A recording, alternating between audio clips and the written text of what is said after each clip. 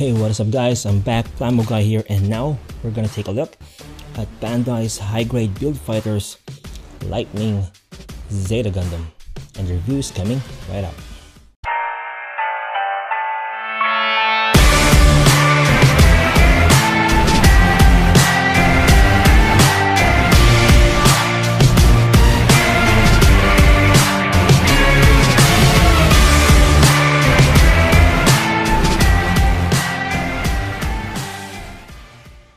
Taking a look at this model kit, you will see that this is from the anime Gundam Build FIghters Try, and this is from the character of Yuma, which he uses to enter the Mazinger Cup Open Course Finals way back at the end of the anime, and it's represented quite well in its plastic form. You can see all the details are pretty crisp, sharp, and there are fine panel lines all over this model kit. In terms of seam lines, there are almost none to that extent that I can find obtrusive, although it's subjective enough if you find panel lines in this model kit that is obtrusive. Anyway, to the posability, the head is on a ball joint, so it can go any directions. The arms can go that.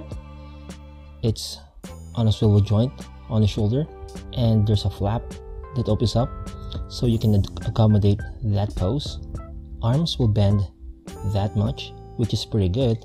The waist, which are also good articulation, which can bend forward and back. Those pistons are just for show, disappointingly. And then on the legs, it can do the splits up that far. Knees can bend quite well, and the feet are on ball joints. Taking a look at the backpack, you can see that there's only stuck together by ball joints, so it can go pretty much any direction as long as the ball joints don't hinder all the other pieces of plastic.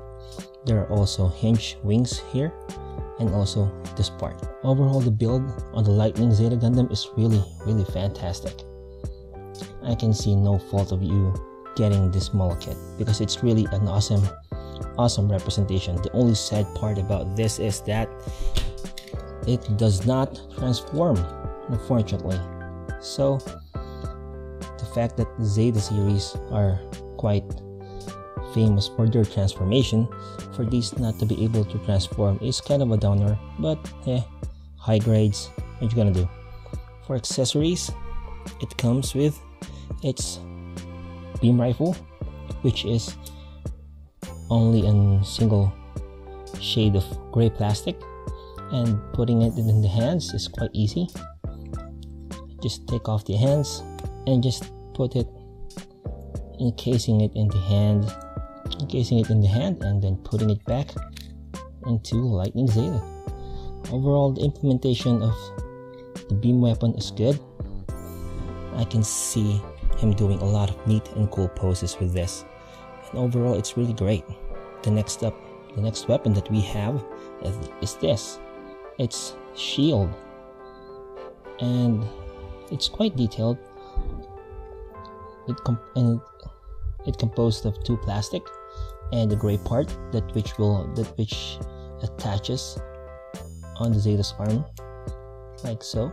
That attaches on the Zeta's arm like so, as I put on the piece of plastic that just fall off, and it's quite good. You can do a lot of neat poses with this guy. And also, as far as new high grades are concerned, they come in with this standard plug, which you can use a Bandai Tamashii X stand and just put it in a peg, and you can do a lot of poses, flying poses, action poses, any kind of poses with this guy. Like I said, sadly there are no transformation gimmicks here, but you're only bound to your imagination at this point. And the last accessories here come in the part of these beam effects, and what you can do is just take off two backpack pieces right here. There's a little transformation here which you can just fold off, and then push the wings up, and then just attach those beam effects. Just repeat it on the second wing, and then just attach it again. there are points here, like how you did on the shield, or you just slide this off piece right here, and then like so, attach it to the Gundam. And you can do some melee attacks with this guy, but the effect is, well, kind of up to your imagination at this point right now. The last part of this is that you're gonna get up the shield here and just put it down like so.